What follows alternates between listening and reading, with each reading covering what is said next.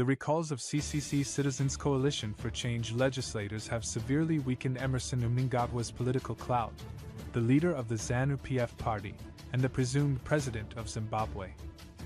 His authority has practically started to be taken away by these recalls, raising doubts about his legitimacy. The recall of CCC legislators has proven harmful to Mnangagwa's hold on power because Parliament is the center of any government's public esteem and authority. His reign was clouded by the contentious 2023 elections, which were marked by claims of fraud. The subsequent recalls of CCC lawmakers from Parliament highlight the precariousness of his position even further. There is considerable doubt regarding the motivations behind these acts, notwithstanding comments made by Mnangagwa's media praising his leadership and announcing by-election dates. These declarations have been justified by Mr. George Karamba, Deputy Chief Secretary to the President and Cabinet, as being required by the Constitution rather than being made for political reasons. The government's motives, however, have been questioned because the opposition claims that the government was behind the recalls.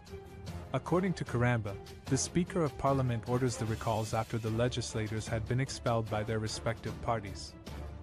The President must announce by-elections within a certain time frame after this procedure is started because he is required to do so by both the Constitution and the laws of the nation. According to Karamba, there is no room for political bias in this procedure. Furthermore, Karamba underlines that the attendance of opposition legislators is not mandated by Zimbabwean law as a matter of constitutionality.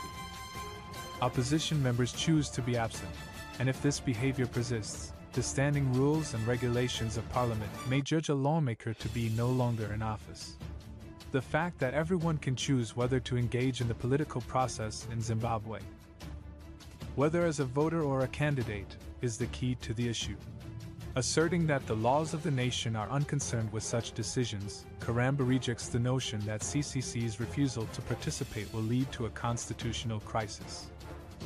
According to Karamba, if the CCC decides to boycott the December by-elections, willing political parties would still take part and the results will be announced. While Mnangagwa's supporters claim that these measures are necessary to uphold the Constitution, detractors see the recalls as a calculated effort to weaken the opposition and further the president's hold on power.